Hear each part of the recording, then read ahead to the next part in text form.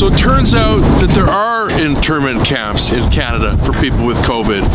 In fact, it's a holding center right here, the Radisson Hotel on Dixon Road, out next to Pearson International Airport. And not only are there dozens of people that are being held here, but they cannot leave until they're cleared. And one of the men that's inside, his name is Steve Dusing, and he has some very strong views on this. On every floor, we got brought in here by shuttle. It was not a good experience. It took us a long time to get here. As you can see, we're not that far from the airport. Yeah, they're giving us 3 meals a day, which are not, I mean, I showed you a couple pictures of the food. It's not that great.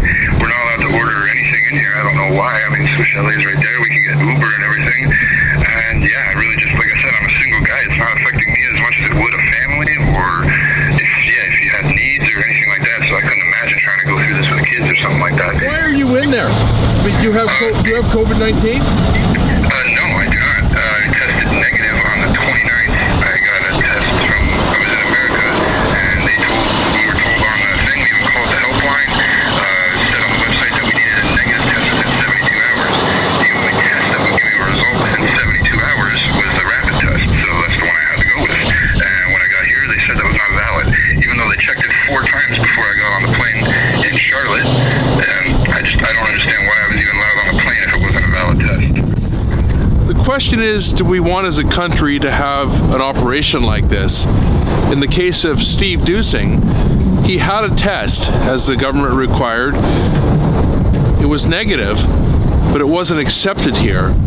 And under the threat of going to jail, he was quarantined against his will at this hotel. Yeah, there's Brian, but yeah, we're not allowed to get any outside food from anybody, from Uber or from a family member or anything. I couldn't even get a pack of smokes. They told me I weren't allowed to get a pack of smokes. Is this the right thing to do?